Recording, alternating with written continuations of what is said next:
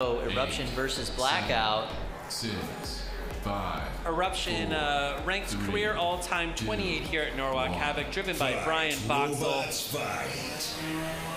And Eruption is already qualified for the December final. Oh, they are just here for fun. And that is why those hits that Eruption deals out are massive every single time. It's a tight, compact bot with an extremely powerful weapon.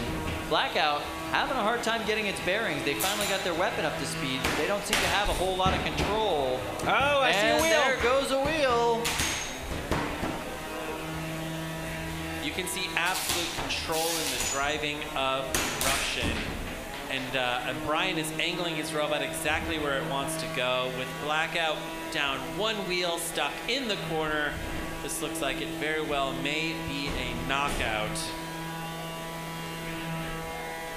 Blackout driven by Chris Capps from Monroe, New York.